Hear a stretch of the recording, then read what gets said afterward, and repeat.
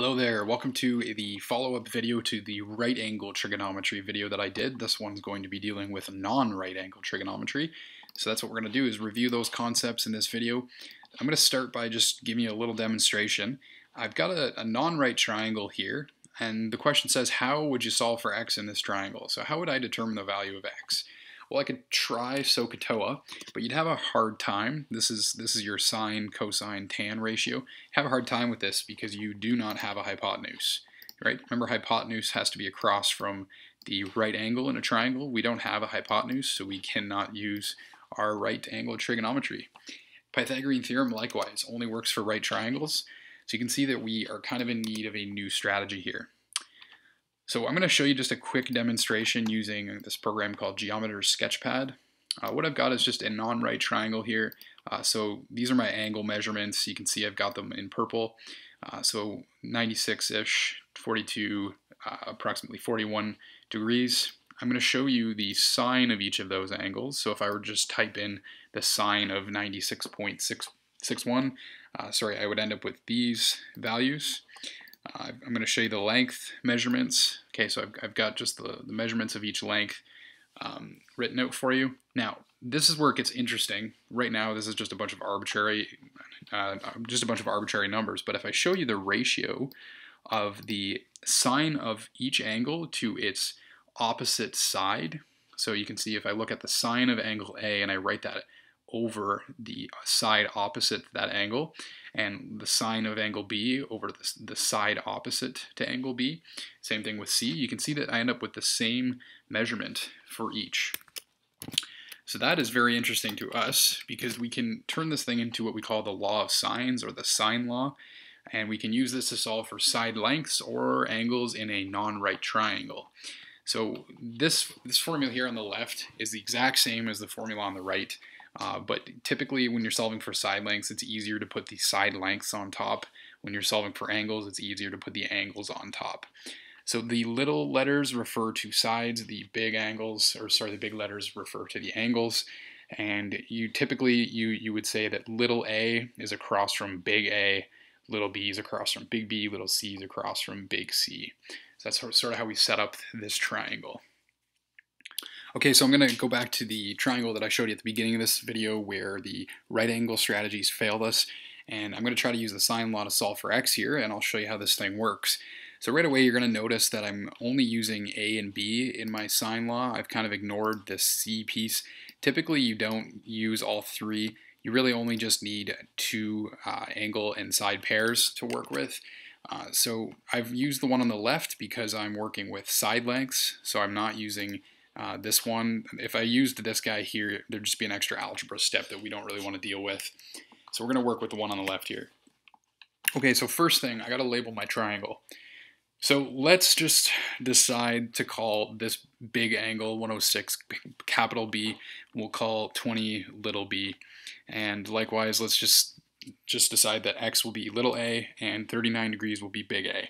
Again, these are arbitrary labels. You could call them whatever you like, as long as little b is across from big B and little a is across from big A. Okay, so the next thing we're going to do is just sort of substitute these values into our formula. So you can see I've done that here.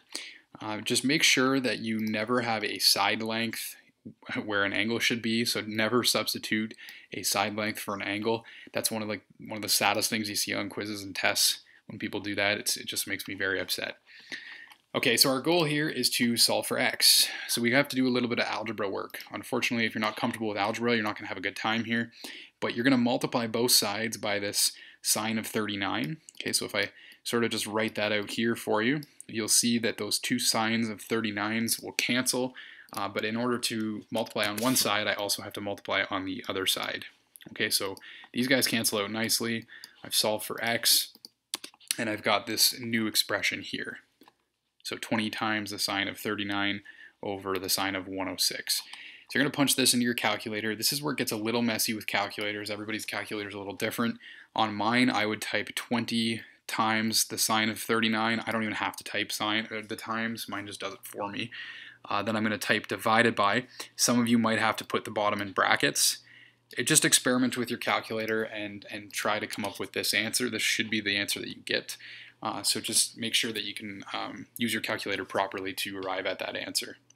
Okay, so we would determine that this side is 13.09 meters. Okay, and we did that without even using this angle here. Okay, so you can see that I didn't actually even use that angle. And all we needed is one angle, a side across from it, another angle, and an unknown side across from it.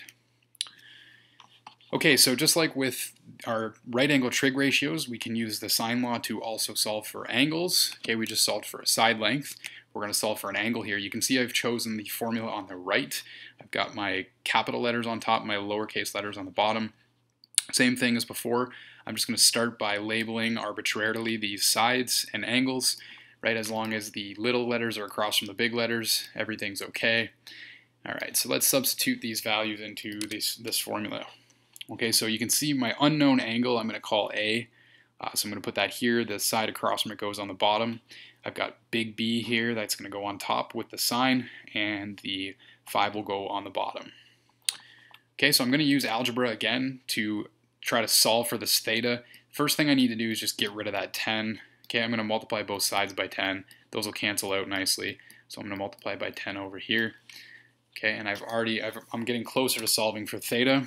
I'm just going to write the 10 in front here. Okay, just stylistically it looks a little nicer. That says 10 times the sine of 28. Okay, so this is where people are tempted to punch this into their calculator and write it as a decimal. You can choose to do that, but it gets a little bit scary because you see people rounding their values and then taking the sine inverse, and you get this inaccuracy happening. What I'm going to suggest you do is just take the sine inverse of the entire right side in brackets. I like to let my calculator do the heavy lifting. It will calculate this for you without rounding, and then as you take the sine inverse, you won't run into any inaccuracy. Okay, so remember, you take the sine inverse of both sides to get rid of that sine. That's going to allow you to solve for theta. Okay, so that's the value of our unknown angle. So that's the sine law. So just a little summary here. In order to use the sine law, you need two sides and one opposite angle, or two angles and one opposite side. And you can see that we did an example of both of those here. We had two angles and one side that we were solving for.